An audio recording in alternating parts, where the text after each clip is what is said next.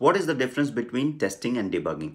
During testing, you might come across with the defects that you log into the defect management tools, which are then assigned to the developers to fix. Now, debugging is the development activity and developers do the debugging. In some cases, if you are a tester and you are doing the white box testing, you might do debugging as well, or in the automation, you do debugging as well. But testing and debugging are absolutely different things.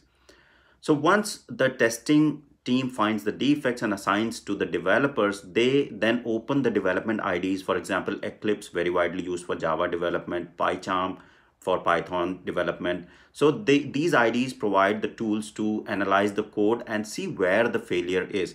And this analysis and fixing the issue is known as debugging, and testing and debugging are different activities.